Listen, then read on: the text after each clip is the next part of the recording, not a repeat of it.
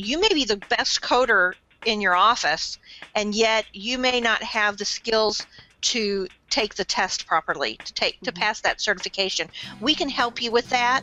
We can hone and fine-tune the guidelines that you need to go over, and just give you confidence. After that, I would just immediately jump into the auditing course, which is amazing, brand new that we're offering, and we're very excited about it. Any words that you want to put into why you put the auditing course together, Laureen?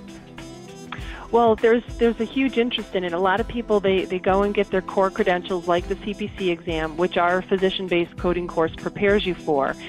And that could be enough, and they go and get a job. But most people, Alicia and I joke, we like to say it's like getting more Girl Scout badges, because with coding you can have a lot of different credentials that identify the specialties that you've become proficient at.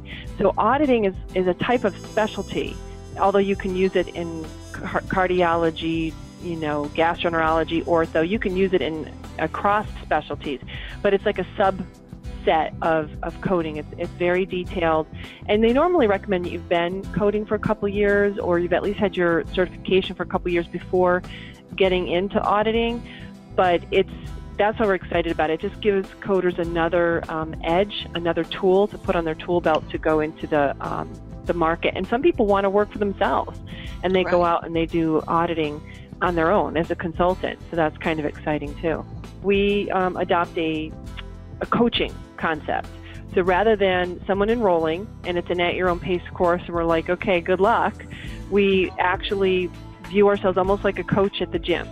And we'll make sure that you are, from your orientation, we work with you to find out what's your goal date. Do you want to be done in 4 months? Let's get the calendar out. Let's pick a date. Let's see what exams are around that time. And now we have a target. Of course, we can change it, but if you have a target with your coach, then you're kind of in it together. And then we say, okay, then where's the midpoint? Well, that's when you should be doing your midterm. And we back into that. And the coach will touch base with you. If they haven't heard from you in a week or two, then they're going to reach out to you and say, now remember those goals you set? What can I do to help you? What's going on that's holding you back? Let's put it back on the front burner for you.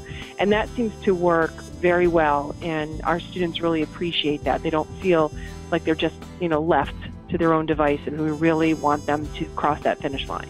And Alicia, as the Director of Education, you deal a lot with the students. Do you have anything to add there? I think one of the other points is that we give you access to your content for a year. You don't have to we say 4 to 6 months, but if it's 7 months out, you don't have to pay an additional fee. You have that year. So even after you've gone through the course and say right before you want to test, you can go back and do a little practice.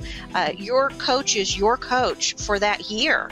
And we also offer the service of, if you're the practice exams, if you want to go over something with your coach, they'll be willing to do that for you as well. So once we have a student, we really don't like to let go of them. We like to keep track of you, and as well as see how you do in the future with your career.